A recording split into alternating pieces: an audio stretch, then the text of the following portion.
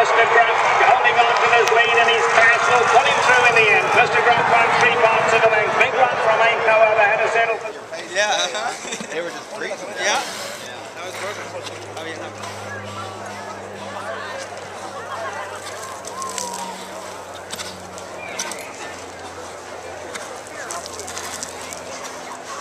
Joel Rosario gets his third winner on the afternoon. Mr. Gruff was ready Kentucky for a run. Congratulations. Thank you. All right. Always near the front. What were your thoughts on that? They look pretty good. Feel pretty good all the way around there. Yeah. I mean, last time that was a little too quick last time.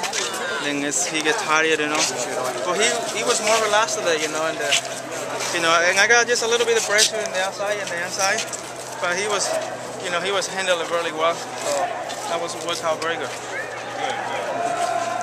So you got a little pressure from the outside horse coming down the lane. Were you at all worried about that? Or No, I never worried because he's a nice horse, and I think he can do anything. I mean, he don't care. The horse is coming close to him. Probably last time, like I said, probably that was a little too quick, and the other horse it was not.